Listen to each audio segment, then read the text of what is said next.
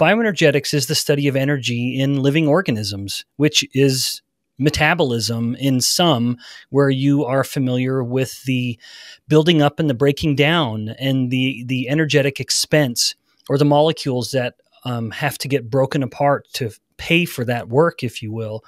So my focus in metabolism, which more and more, I guess to define that a little deeper, is I study metabolic health. And I define that based on the efficacy of the hormone insulin. And someone may think that's a strange step to take. How do we go from metabolic health to the hormone insulin? It's because insulin is the gatekeeper to all reactions that I care about as a scientist who studies muscle and neurons and fat cells. That's the primary tissues of interest for my lab. Insulin has a thematic effect throughout the body, which is it tells cells of the body what to do with the energy that it has. And in that role, it has a powerful influence, potentially influencing whole body metabolic rate, for example, getting back to bioenergetics and measuring metabolic rate. So my focus as a metabolic scientist is really studying the effects of insulin and the consequences of having too much insulin, to be really precise. Yeah, my research, with the big theme being better understanding insulin and the pathogenicity of living a life where insulin levels are too high too often. An average day will be a mix. Insofar as I am, yes, both research scientist and professor, I will have a mix of teaching a class. And this semester, it just happens to be my teaching assignment is a class called Pathophysiology. So pathophysiology is a course that nursing students will take, and a lot of pre-med students take it.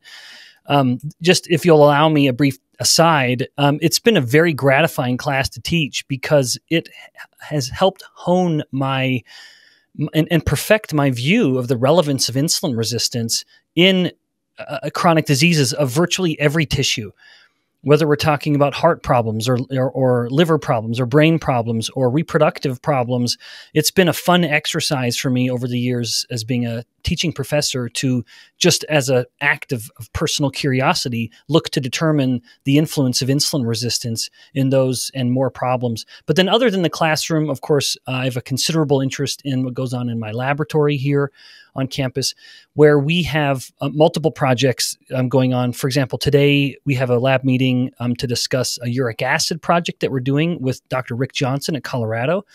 And just to shed a brief moment of light on that, we're trying to determine the degree to which ketones are sufficient to offset the inflammation that is turned on in response to uric acid. So what happens if uric acid levels are up, but also ketone levels are up within a body?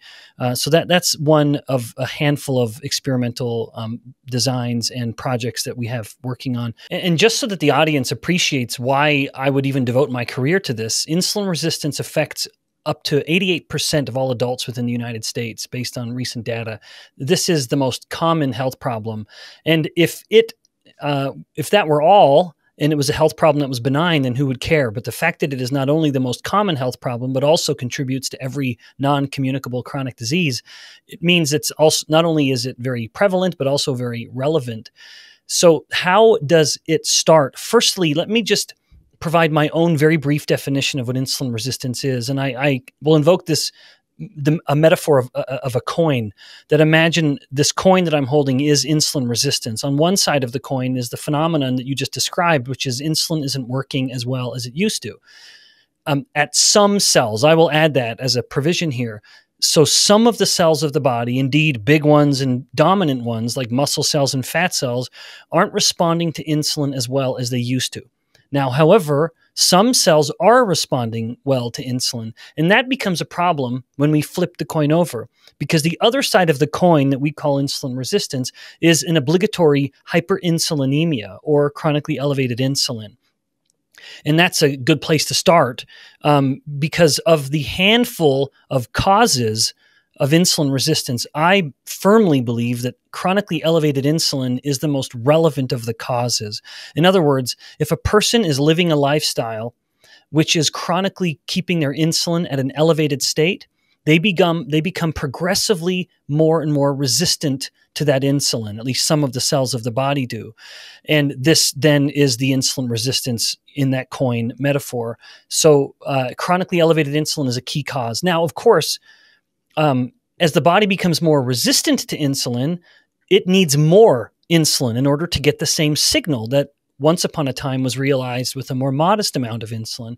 And thus, we start to see this very vicious cycle where, yes, on one hand, too much insulin is driving insulin resistance, but a failure of the body to respond to the insulin is in turn promoting a greater need for insulin. And so we end up with this scenario in which hyperinsulinemia is both cause and consequence of insulin resistance.